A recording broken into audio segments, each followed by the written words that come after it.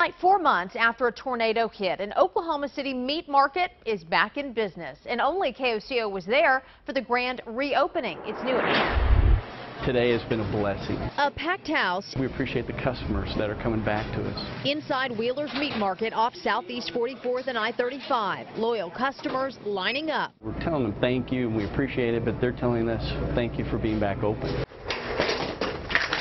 A tornado damaged the store on May 6th. The entire place remodeled mostly by employees. My wife and I kept our employees on payroll. We didn't lay anybody off. The owner says for weeks customers have called wondering when they'd be back. We've been in Oklahoma since 1907 and hopefully we're here for another 100 and some years. The owner says it has been a trying few months and he is just happy to finally be back open.